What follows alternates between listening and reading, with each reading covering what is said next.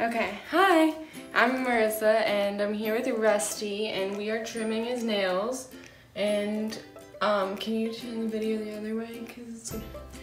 To cut a rabbit's nails, you're gonna wanna be on a high surface with your arms securely holding your bunny under you and a flashlight to see where the cuticles are.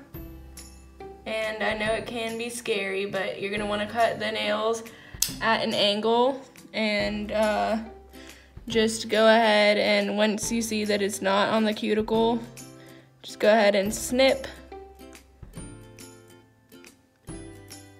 And he won't feel a thing. He's licking me, see?